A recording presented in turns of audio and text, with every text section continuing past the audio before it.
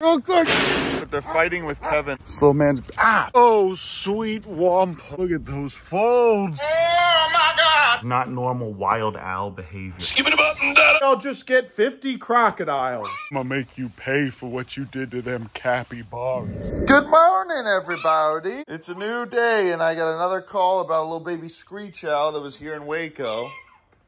Oh my God. Are you okay, Biggerton? Why are you so excited today? But today, somebody in Belmead, which is right by Waco, found a little baby screech owl that was concussed last night. It just doesn't stop, does it? But good morning, Big Owls.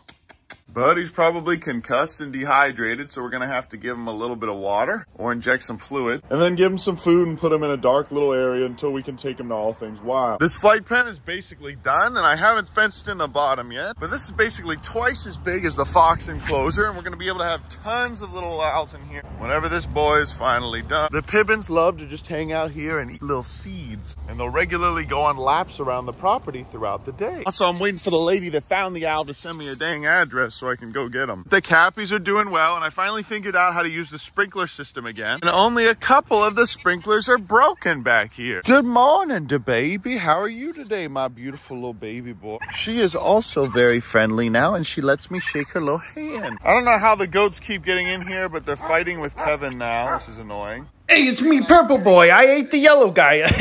Please like this video right now. But this is a couple hours in the future, you guys. This pond is already looking a little bit better now that the geese are gone. But this is my main pond. As you can see, it's doing much nicer. Also, look at that. Whoa. Look how clear the water is now, you guys. And look at all the cichlids. And there's my catfish. But this is my other pond, you guys. And I'm still waiting on Aquascape to get back to me on potentially redoing this one as well. And because Petunia was getting bullied, she lives out here by the pond full time now. And potentially dangerous. Oh, the baby, please stop.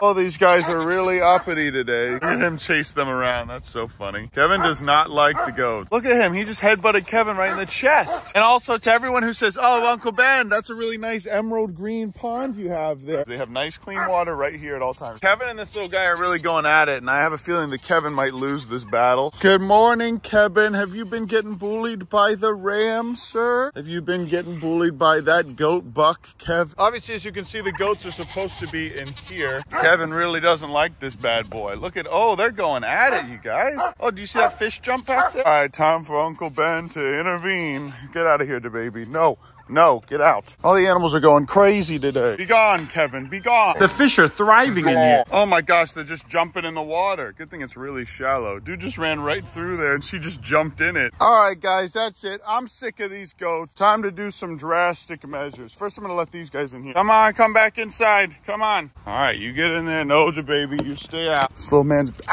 dude scratched me real good just there. Boy scratched me real good just there, didn't he?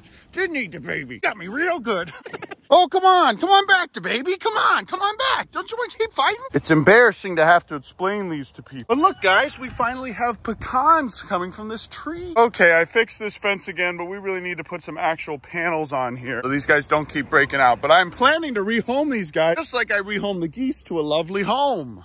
As you can see, Donald Trump, Obama, and their baby are thriving in my buddy's private pond. They have infinite food, water, and fresh grass to eat. And I saw tons of little fish that they can also hunt. What is this, you guys? Also, can somebody in the comments tell me what this is? I think it's some kind of egg sack, and these were everywhere around the pond. Here's another one for reference. And now that I finally figured out how to use the sprinkler system again, I say give me 1 or 2 weeks before all this stuff is looking decent again. And because the geese are gone, I should be able to take care of this water a little bit better. Also, for some reason, my chickens will get stuck in here and they won't know how to get out. So I have to scare them out of here so they don't die from heat exhaustion. Good morning, Paptwick. As you can see, his head is much better now and he's very happy. Oh, a nice big rig. I walked around with him for about 2 hours last night while I was checking on all the sprinklers. It took a while. And the foxes are also doing very well. Pretty soon, though, we are going to have to start teaching them how to eat live food, which is going to be sad. I'm probably not going to film a lot of that. So I'm going to be starting them off with small things like quail and ideally rats that we catch on the property. And I'm sure we'll be able to catch tons, but if we can't catch any, I'm probably going to need to go buy some. And that will be essential for me to be able to release them, because if they don't live hunt, they're just going to die in the wild or go up to people's doors cars and look for cat food. But first, I'm gonna go ahead and disinfect my cuts from the baby. Oh, nothing like driving to Belmead, Texas. Why's the GPS taking me here? Right off the bat, there's a cat, and that's probably what happened to the owl. Man, those people were cool. They gave me a tour of their house. And from what I understand, we get more calls from the city, not just because there's more people, but because there's more incidents that occur between people's animals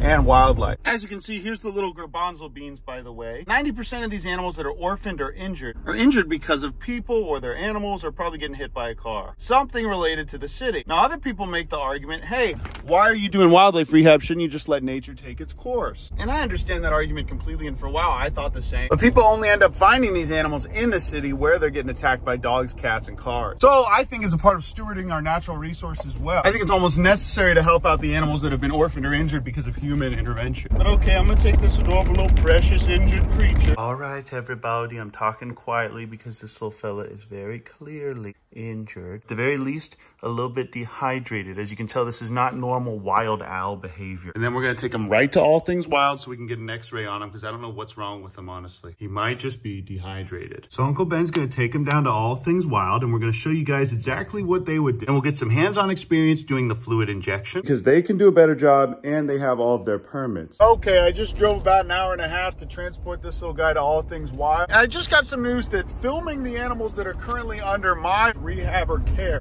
might not be allowed under Texas's provision. But this would also mean that every rehab with a social media account is breaking the law. Having said that, there's not a single rehab facility that I know of that doesn't post videos on their Facebook or Instagram. And because nobody gets government funding, I don't know what other way people would go about getting donations. And technically, this little guy isn't under my permit. He's just a little owl that's injured that I'm transporting. So I can film him legally all I want. The thing is, though, I shouldn't be able to film the foxes anymore, or the injured hawks that we've brought in after they're admitted to the facility, which really just doesn't make any sense. But I want you guys to know and understand that I don't do this because I want to get the views and the click. That's what Big Outs, Kevin, and the capybaras are for. If I wanted to farm views or clicks, I would just go out there and fight Kevin every day. Or the baby. Look at this cringe, Cappy. Oh, sweet wampum. Look how beautiful this man is. You see, guys, I could just post hours of this and make money on YouTube. We certainly don't need to be filming animals being euthanized. Oh my goodness, look at this man. Oh. In fact, I actually get less views when I show you guys hawks with broken wings, and more views when Big Ounce drinks a Grimace shake. But anyways, I'm here now. I'm gonna take this little guy in there so he can get the good care that he needs. And we should be getting a provision from Parks and Wildlife hopefully soon, where we'll be able to continue to educate people and film these videos. But this is the routine procedure for examining a new patient. Hair looks good. First, we check the eyes and the dilation of the pupils. Then we check the mouth to make sure there's no blood or parasites or any signs of poison. And then we check the spine and the wings for any signs of bruises, bumps, or breaks. Also, 90% of the birds that come in are presumed to be dehydrated just from the stress of bringing them in alone. And then we inject some isofluids with a little bit of vitamin B under his skin, and that absorbs straight into his body. And this is the fastest way to rehydrate any bird, mammal, or reptile. We then put her in a nice warm, dark area where she can rehydrate and regain her strength. Please pray for her. Also, I stayed to help them fix their washing machine because I was the only big boy around. And this is the little nursery where all the orphan mammals and baby birds live. Look at these little skunks. Having a functioning washing machine is vital for a rehab because they need to be able to wash the poop off the towels so they can reuse them. And even though I still have to edit and post today, I filmed this today, I still ended up staying to clean a few of these enclosures. This little injured hawk that really did not like me.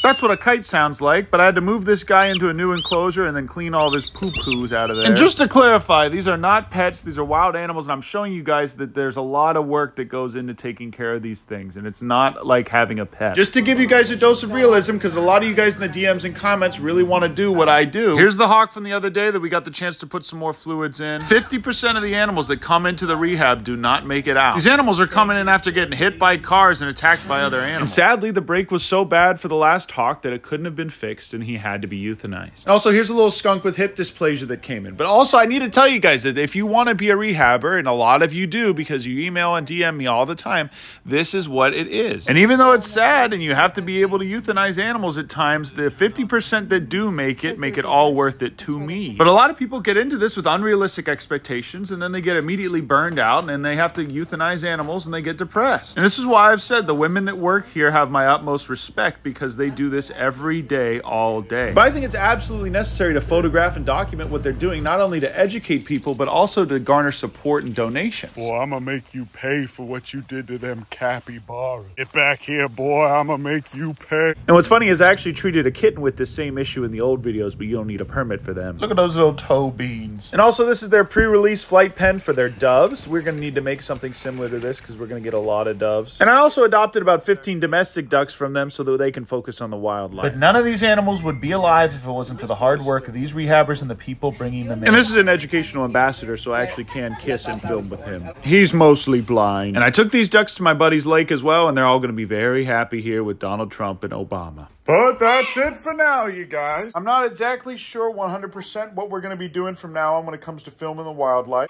But what's nice is that I'll always be able to film this adorable little creature. And if we lose our permits, I'm just going to become a villain and start hoarding lemurs.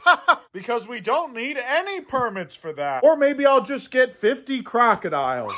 And 14 Eurasian eagle owls. And coatimundis and kinkajous. African shoebill stork. A literal zebra. A baby bison or a water buffalo. Or maybe an adult bull elk. Also, I don't need permits for the world's largest bird. Oh, sweet wampum. Look at those folds. Heck, I might even just start farming alligators. Because that's actually a much easier permit to get. At least with that, you don't have to pass a test, take any courses, or get mentored. But I love you guys. I appreciate you. Thanks so much for watching my video. Again, I don't ask for donations for my rescue because these YouTube videos help provide everything we need. But All Things Wild doesn't have that luxury, and if you guys have it in your heart to provide for them, and they need a lot of help and resources because they get tons of animals every day. So I put a little donation link at the bottom for All Things Wild. Any of the money that you guys send them just goes straight to the little baby fawns and the kites and all the different hawks and things. And it goes towards paying the people that stay up all night bottle feeding squirrels throughout the night. And they get paid a lot less than I do. So love you guys, appreciate you. Thanks so much for watching these videos. And we'll see you in the next video. Oh, I almost forgot to tell you.